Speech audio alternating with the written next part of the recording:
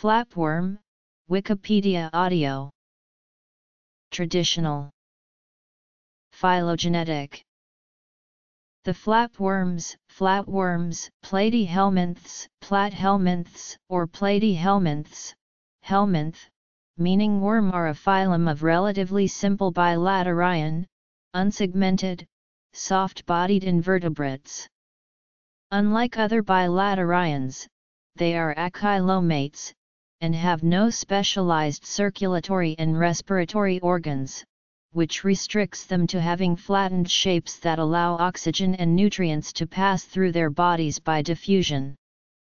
The digestive cavity has only one opening for both ingestion and egestion.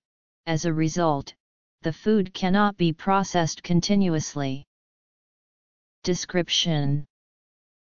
In traditional medicinal texts, platyhelminths are divided into Turbellaria, which are mostly non-parasitic animals such as planarians, and three entirely parasitic groups, Cestida, Trematoda, and Monogenea.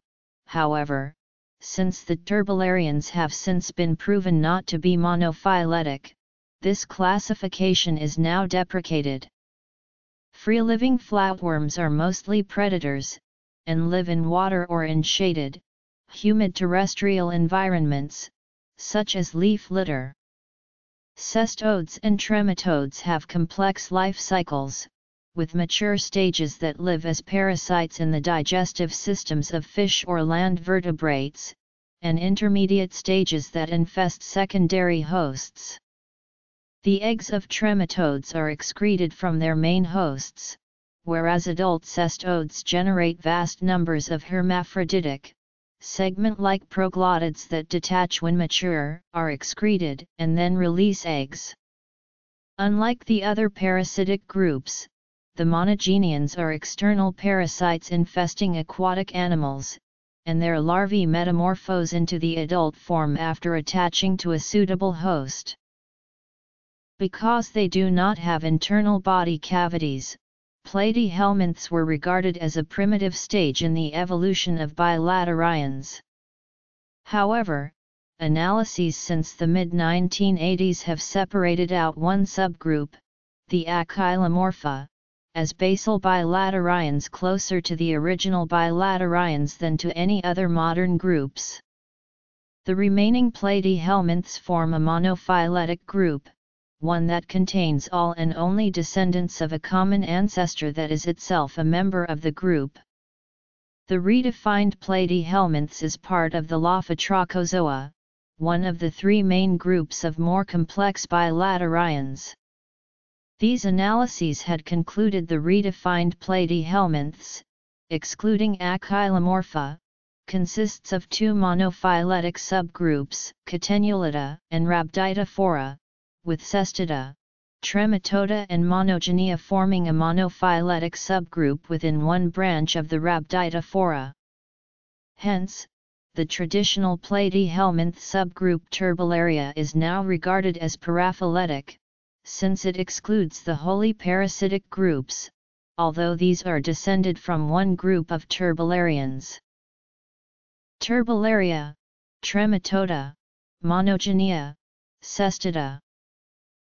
Two planarian species have been used successfully in the Philippines, Indonesia, Hawaii, New Guinea, and Guam to control populations of the imported giant African snail Acatina fulica, which was displacing native snails. However, there is now concern that these planarians may themselves become a serious threat to native snails.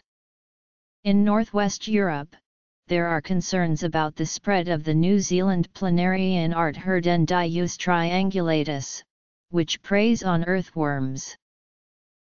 Platyhelminths are bilaterally symmetrical animals, their left and right sides are mirror images of each other. This also implies they have distinct top and bottom surfaces and distinct head and tail ends. Like other bilaterians, they have three main cell layers, while the radially symmetrical cnidarians and ctenophores have only two cell layers. Beyond that, they are defined more by what they do not have than by any particular series of specializations. Unlike other bilaterians, platyhelminths have no internal body cavity, so are described as achilomates. They also lack specialized circulatory and respiratory organs. Both of these facts are defining features when classifying a flatworm's anatomy. Their bodies are soft and unsegmented. The lack of circulatory and respiratory organs limits platyhelminths to sizes and shapes that enable oxygen to reach and carbon dioxide to leave all parts of their bodies by simple diffusion. Hence, many are microscopic and the large species have flat ribbon-like or leaf-like shapes. The guts of large species have many branches, allowing nutrients to diffuse to all parts of the body.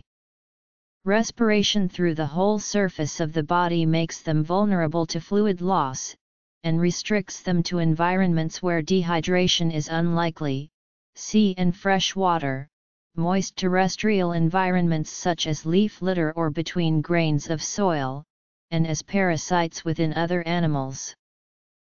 The space between the skin and gut is filled with mesenchyme, a connective tissue made of cells and reinforced by collagen fibers that act as a type of skeleton, providing attachment points for muscles.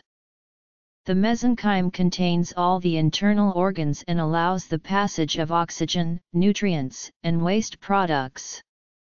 It consists of two main types of cell, fixed cells, some of which have fluid-filled vacuoles, and stem cells, which can transform into any other type of cell, and are used in regenerating tissues after injury or asexual reproduction. Most platyhelminths have no anus and regurgitate undigested material through the mouth. However, some long species have an anus and some with complex, branched guts have more than one anus, since excretion only through the mouth would be difficult for them. The gut is lined with a single layer of endodermal cells that absorb and digest food. Some species break up and soften food first by secreting enzymes in the gut or pharynx. Catenulata, Rhabditophora. All animals need to keep the concentration of dissolved substances in their body fluids at a fairly constant level. Internal parasites and free-living marine animals live in environments with high concentrations of dissolved material, and generally let their tissues have the same level of concentration as the environment, while freshwater animals need to prevent their body fluids from becoming too dilute. Despite this difference in environments, most platyhelminths use the same system to control the concentration of their body fluids. Flame cells, so called because the beating of their flagella looks like a flickering candle flame, extract from the mesenchyme water that contains wastes and some reusable material, and drive it into networks of tube cells which are lined with flagella and microvilli. The tube cells' flagella drive the water towards exits called nephridiophores, while their microvilli reabsorb reusable materials and as much water as is needed to keep the body fluids at the right concentration. These combinations of flame cells and tube cells are called protonephridia. In all platyhelminths, the nervous system is concentrated at the head end. This is least marked in the acoels, which have nerve nets rather like those of cnidarians and ctenophores, but densest around the head. Other platyhelminths have rings of ganglia in the head and main nerve trunks running along their bodies. Adults of Diphyllobothrium infest fish, and the juveniles use copepod crustaceans as intermediate hosts. Excreted proglottids release their eggs into the water, and the eggs hatch into ciliated, swimming larvae. If a larva is swallowed by a copepod, it sheds the cilia and the skin becomes a syncytium and the larva makes its way into the copepod's hemocoel and attached itself with 3 small hooks. If the copepod is eaten by a fish, the larva metamorphoses into a small, unsegmented tapeworm, drills through to the gut and becomes an adult. Various species of Taenia infest the guts of humans, cats, and dogs. The juveniles use herbivores, for example pigs, cattle, and rabbits, as intermediate hosts. Excreted proglottids release eggs that stick to grass leaves and hatch after being swallowed by a herbivore. The larva makes its way to the herbivore's muscles and metamorphoses into an oval worm about 10 mm long, with the scolex that is kept inside. When the definitive host eats infested and raw or undercooked meat from an intermediate host, the worm's scolex pops out and attaches itself to the gut, and the adult tapeworm develops. Distinguishing features. Early classification divided the flatworms in 4 groups: Turbellaria, Trematoda, Monogenea, and Cestida. This classification had long been recognized to be artificial, and in 1985, Ehlers proposed a phylogenetically more correct classification, where the massively polyphyletic Turbellaria was split into a dozen orders, and Trematoda, Monogenea, and Cestida were joined in the new order Neodermata. However, the classification presented here is the early, traditional, classification, as it still is the one used everywhere except in scientific articles. These have about 4,500 species, are mostly free-living, and range from 1 mm to 600 mm in length. Most are predators or scavengers, and terrestrial species are mostly nocturnal and live in shaded, humid locations, such as leaf litter or rotting wood. However, some are symbiotes of other animals, such as crustaceans, and some are parasites. Free-living turbellarians are mostly black, brown, or gray, but some larger ones are brightly colored. The Acola and Nemratidermatida were traditionally regarded as turbellarians, but are now regarded as members of a separate phylum, the Achylomorpha, or as 2 separate phyla. Xenoturbella, a genus of very simple animals, has also been reclassified as a separate phylum.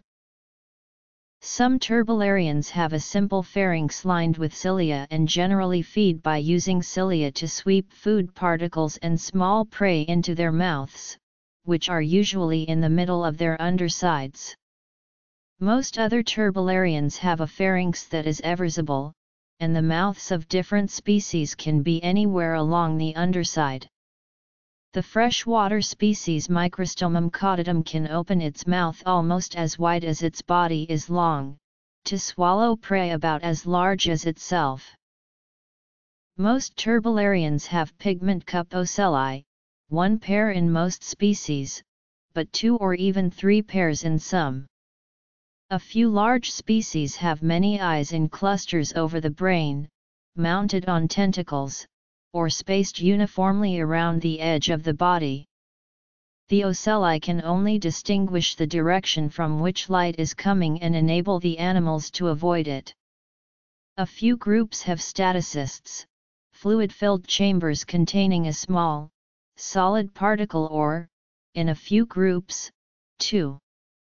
These statocysts are thought to be balance and acceleration sensors, as that is the function they perform in cnidarian medusae and in ctenophores. However, turbellarian statocysts have no sensory cilia, and how they sense the movements and positions of the solid particles is unknown. On the other hand, most have ciliated touch sensor cells scattered over their bodies, especially on tentacles and around the edges. Specialized cells in pits or grooves on the head are probably smell sensors. Planarians, a subgroup of cereates, are famous for their ability to regenerate if divided by cuts across their bodies. Experiments show that, in fragments that do not already have a head, a new head grows most quickly on those closest to the original head. This suggests the growth of a head is controlled by a chemical whose concentration diminishes from head to tail. Many turbularians clone themselves by transverse or longitudinal division, and others, especially acoels, reproduce by budding. The vast majority of turbularians are hermaphrodites, and fertilize eggs internally by copulation. Some of the larger aquatic species mate by penis fencing, a duel in which each tries to impregnate the other, and the loser adopts the female role of developing the eggs. In most species, miniature adults emerge when the eggs hatch, but a few large species produce plankton-like larvae. These parasites' name refers to the cavities in their holdfasts, which resemble suckers and anchor them within their hosts. The skin of all species is a syncytium, a layer of cells that shares a single external membrane. Trematodes are divided into two groups, Digenia and Aspidogastria. Features common to all subgroups. Major subgroups. These are often called flukes, as most have flat rhomboid shapes like that of a flounder.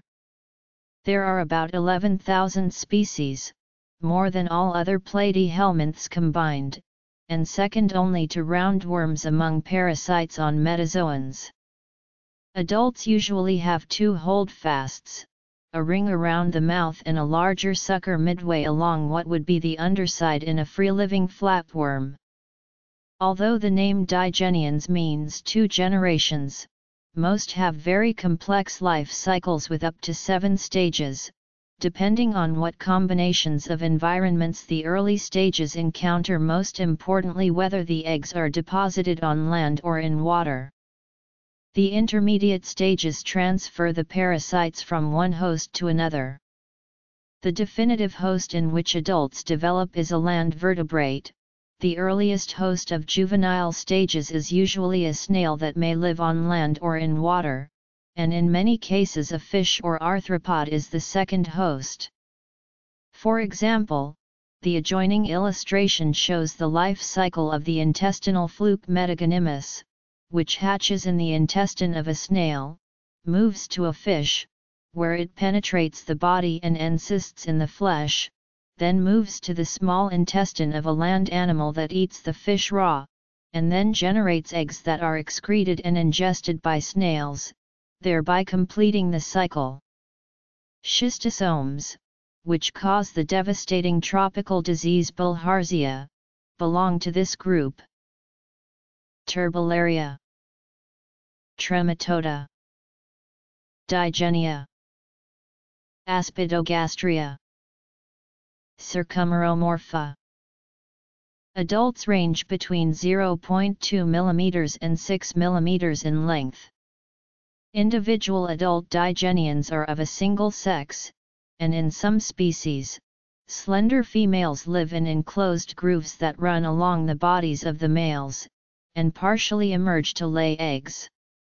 In all species, the adults have complex reproductive systems and can produce between 10,000 and 100,000 times as many eggs as a free-living flatworm. In addition, the intermediate stages that live in snails reproduce asexually. Adults of different species infest different parts of the definitive host, for example the intestine, lungs, large blood vessels, and liver. The adults use a relatively large, muscular pharynx to ingest cells, cell fragments, mucus, body fluids, or blood. In both the adults and the stages that live in snails, the external syncytium absorbs dissolved nutrients from the host. Adult digenians can live without oxygen for long periods. Members of this small group have either a single divided sucker or a row of suckers that cover the underside. They infest the guts of bony or cartilaginous fish and of turtles, and the body cavities of marine and freshwater bivalves and gastropods. Their eggs produce ciliated swimming larvae, and the life cycle has 1 or 2 hosts. Monogynia. These parasites attach themselves to their hosts by means of discs that bear crescent-shaped hooks. They are divided into monogynia and cestida. Of about 1,100 species of monogenians, most are external parasites that require particular host species, mainly fish, but in some cases amphibians or aquatic reptiles. However, a few are internal parasites. Adult monogenians have large attachment organs at the rear, hapters, which have suckers, clamps, and hooks. They often have flattened bodies. In some species, the pharynx secretes enzymes to digest the host's skin, allowing the parasite to feed on blood and cellular debris. Others graze externally on mucus and flakes of the host's skins. The name monogynia is based on the fact that these parasites have only one non-larval generation. These are often called tapeworms because of their flat, slender but very long bodies. The name cestode is derived from the Latin word cestus, which means tape. The adults of all 3,400 cestode species are internal parasites. Cestodes have no mouths or guts, and the syncytial skin absorbs nutrients, mainly carbohydrates and amino acids, from the host, and also disguises it chemically to avoid attacks by the host's immune system. Shortage of carbohydrates in the host's diet stunts the growth of the parasites and kills some. Their metabolisms generally use simple but inefficient chemical processes, and they compensate by consuming large amounts of food relative to their size. In the majority of species, known as eutstodes, the neck produces a chain of segments called proglottids by a process known as strobilation. Hence, the most mature proglottids are furthest from the scolex. Adults of Taenia saginata, which infests humans, can form proglottid chains over 20 meters long, although 4 meters is more typical. Each proglottid has both male and female reproductive organs. If the host's gut contains 2 or more adults of the same cestode species, they generally fertilize each other, but proglottids of the same worm can fertilize each other and even fertilize themselves. When the eggs are fully developed, the proglottids separate and are excreted by the host. The eutstode life cycle is less complex than that of digenians, but varies depending on the species. For example, A members of the smaller group known as Cestidaria have no scolex, do not produce proglottids, and have body shapes like those of diogenines. Cestidarians parasitize fish and turtles. Achylomorpha, Deuterostomia, Cestida, Ecdysozoa, Bryozoa. Classification and evolutionary relationships. Annelida, Sipuncola. Evolution. Interaction with humans. Parasitism. Mollusca, Phoronida and Brachiopoda. Nemertea, Disiamida, Myzostomida. Other platyzoa. Gastrotricha, Platyhelminths, Catenulida, Macrostomorpha, Lesothoepitheliata, Polycladida, Rhabdocela, Prosriata, Prolesithophora, Fecumpiata, Tricladida, Bothrioplanidia, Neodermata.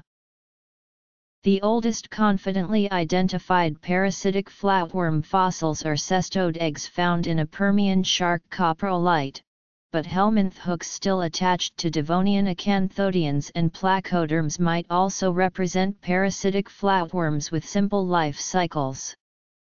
The oldest known free-living platyhelminth specimen is a fossil preserved in Eocene age Baltic amber and placed in the monotypic species Micropaleosoma balticus, while the oldest subfossil specimens are schistosome eggs discovered in ancient Egyptian mummies.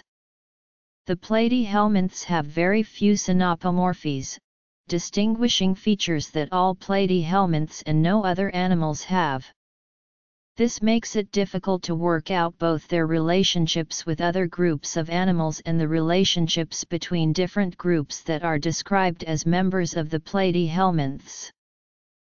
The traditional view before the 1990s was that platyhelminths formed the sister group to all the other bilaterians, which include, for example, arthropods, mollusks, annelids and chordates.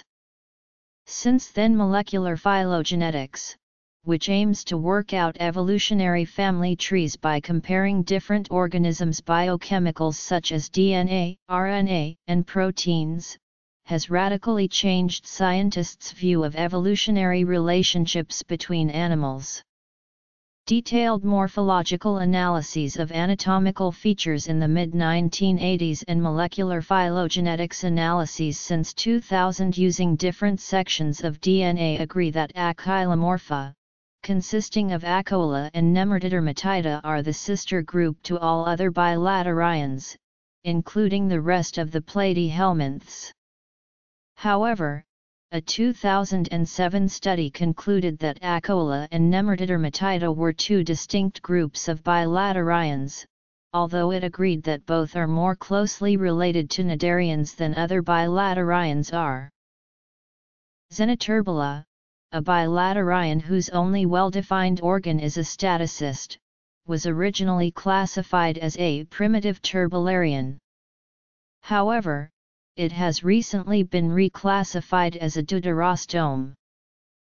The platyhelminths excluding Achylomorpha contain two main groups, Catenulida and Rhabditophora, both of which are generally agreed to be monophyletic. Early molecular phylogenetics analyses of the Catenulida and Rhabditophora left uncertainties about whether these could be combined in a single monophyletic group, but a study in 2008 concluded they could. Therefore platyhelminths could be redefined as Catenulida plus Rhabditophora, excluding the Achylomorpha.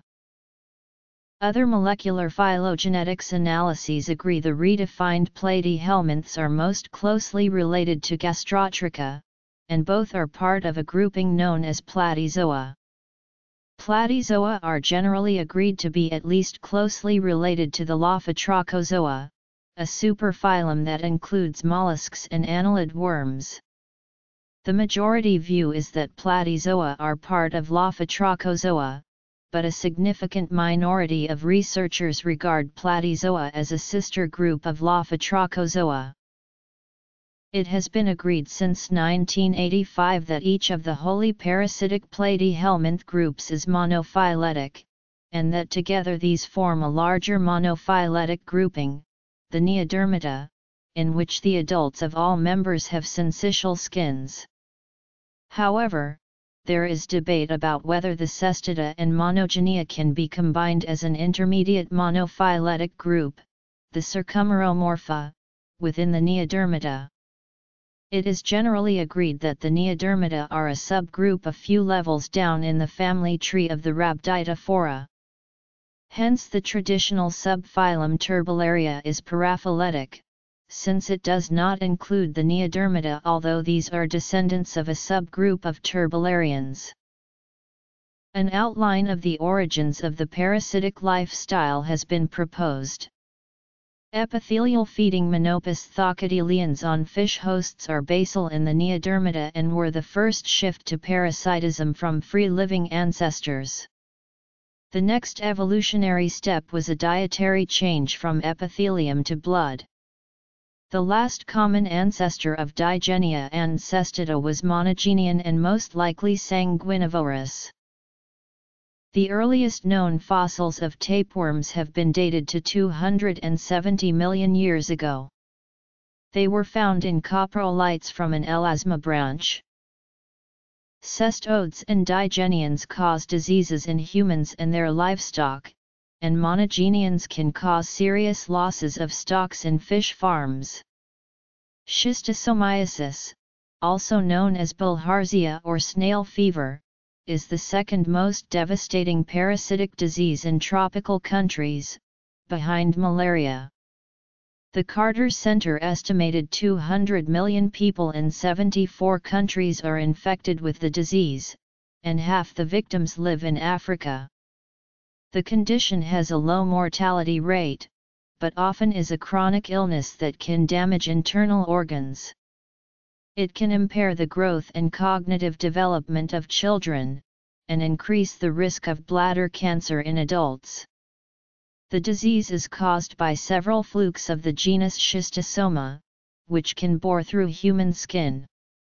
The people most at risk are those who use infected bodies of water for recreation or laundry. In 2000, an estimated 45 million people were infected with the beef tapeworm Taenia saginata and 3 million with the pork tapeworm Taenia solium. Infection of the digestive system by adult tapeworms causes abdominal symptoms that are unpleasant but not disabling or life-threatening. However, neurocysticercosis resulting from penetration of T. solium larvae into the central nervous system is the major cause of acquired epilepsy worldwide. In 2000, about 39 million people were infected with trematodes that naturally parasitize fish and crustaceans, but can pass to humans who eat raw or lightly cooked seafood. Infection of humans by the broad fish tapeworm Diphyllobothrium latum occasionally causes vitamin B12 deficiency and, in severe cases, megaloblastic anemia. The threat to humans in developed countries is rising as a result of social trends, the increase in organic farming, which uses manure and sewage sludge rather than artificial fertilizers, and spreads parasites both directly and via the droppings of seagulls which feed on manure and sludge, the increasing popularity of raw or lightly cooked foods, imports of meat, seafood, and salad vegetables from high-risk areas, and, as an underlying cause, reduced awareness of parasites compared with other public health issues such as pollution. In less developed countries, inadequate sanitation and the use of human feces as fertilizer and to enrich fish farm ponds continues to spread parasitic platyhelminths, and poorly designed water supply and irrigation projects have provided additional channels for their spread. People in these countries often cannot afford the cost of fuel required to cook food thoroughly enough to kill parasites. Controlling parasites that infect humans and livestock has become more difficult, as many species have become resistant to drugs that used to be effective, mainly for killing juveniles in meat. While poorer countries still struggle with unintentional infection, cases have been reported of intentional infection in the U.S. by dieters desperate for rapid weight loss. There is concern about the proliferation in Northwest Europe, including the British Isles, of the New Zealand planarian Artherdendius triangulatus and the Australian flatworm Australoplana sanguinea, both of which prey on earthworms. A triangulatus is thought to have reached Europe in containers of plants imported by botanical gardens. In Hawaii, the planarian Indevaria septemlineata has been used to control the imported giant African snail Acadina fulica, which was displacing native snails, and Platydemus manoqueri, another planarian, has been used for the same purpose in Philippines, Indonesia, New Guinea, and Guam. Although A. fulica has declined sharply in Hawaii, there are doubts about how much E. septemlineata contributed to this. However, P. manoqueri is given credit for severely reducing, and in places exterminating, Afulica achieving much greater success than most biological pest control programs, which generally aim for a low, stable population of the pest species. The ability of planarians to take different kinds of prey and to resist starvation may account for their ability to decimate Afulica. However, these abilities have raised concerns that planarians may themselves become a serious threat to native snails. A study in La Plata, Argentina shows the potential for planarians such as Gerardia anceps, Mesostoma ehrenbergii, and Bothrumsostoma evelini to reduce populations of the mosquito species Aedes aegypti and Culex pipiens. The experiment showed that G. anceps in particular can prey on all instars of both mosquito species and maintain a steady predation rate over time. The ability for these flatworms to live in artificial containers showed the potential of placing these species in popular mosquito breeding sites, which would ideally reduce the amount of mosquito-borne diseases. Pests. Benefits.